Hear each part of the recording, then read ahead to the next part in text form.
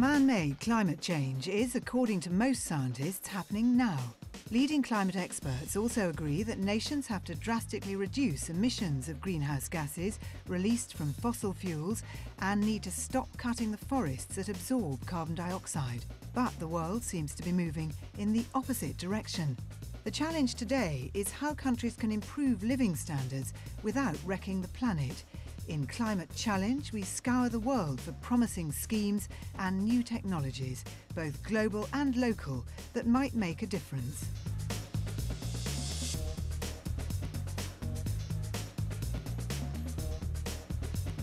While scientists, pressure groups and politicians wrangle over targets and treaties, ordinary people are coming up with practical means to improve energy efficiency, save money and contribute towards climate stability. In Climate Challenge this time, we see how cleaner technologies are inspiring entrepreneurs to make money while reducing damage to the environment. In Sri Lanka, businesses from urban hair salons to rural farms are harnessing renewable power.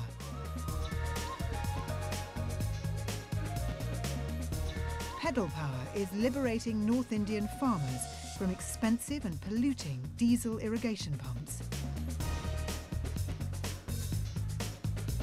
In Tanzania, making bricks fired with agricultural waste may save the last pockets of forest.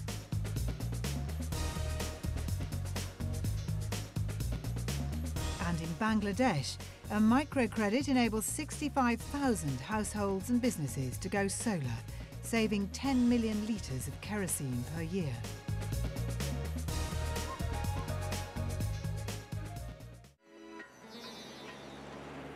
Almost half of all Sri Lanka's population of 20 million have no access to the national grid. For villages in the interior, kerosene lamps are often their only source of light. A new initiative is financing alternatives, and business is booming for those who've seen the light. Sri Lanka is a country of extremes, host to a luxury tourist industry and to one of the world's longest-running civil wars. Though only the size of Ireland, there are still villages untouched by conflict or modern development. In the south of the island, the only vehicles that can reach some remote farms are motorbikes. These farms are typical of the targets for Savodaya Economic Enterprise Development Services, or SEEDS. Formed in 1958, Savodaya is Sri Lanka's biggest charity. It gives credit for renewable energy systems and has financed 52,000 solar home systems. SEEDS provides the credit to cover installation costs, and the savings in kerosene mean the loan pays for itself, which is why SEEDS says only between 1% and 2% default on their repayments. Here, farmers are adopting solar power for domestic needs, but the solar systems are also protecting their incomes and their lives by stopping one of the greatest dangers to life and livelihood, the wild elephant, squeezed by its loss of habitat. A horn wakes this farmer up when an elephant breaches the fence surrounding his crop. This farmer has rigged up an electric fence to deter hungry elephants.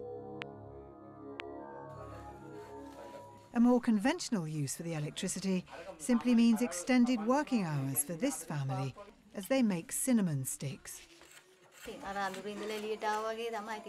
It makes a big difference. We have come to the light from the darkness.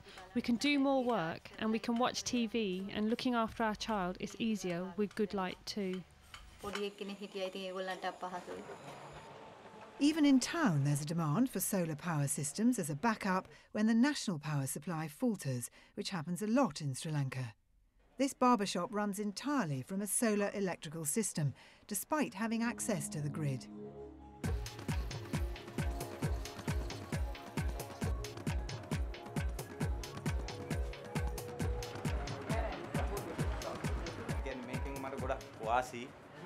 I get two benefits. We have a lot of power cuts, and when that happens I can still carry on working. Also, it's cheaper.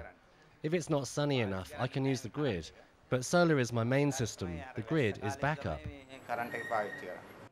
This jeweller's shop on the edge of town isn't even grid connected. Its owners prefer to rely on solar power. So even after nightfall, they continue to work with reliable light. We can work until 10 o'clock at night or so. And because of that, it's helped improve the turnover. Also, it means we can turn around orders quicker. And during the New Year holidays, we could work, but none of the others could, because during the festival period, there were a lot of power failures. But we had power and we worked. Solar panels are produced in an energy-intensive process, but within 4 years of operating, they'll have made up for this by generating clean power. An independent survey suggests that Seed's solar power systems save up to 19 million litres of kerosene a year and avoid between 40 and 47,000 tonnes of CO2 emissions.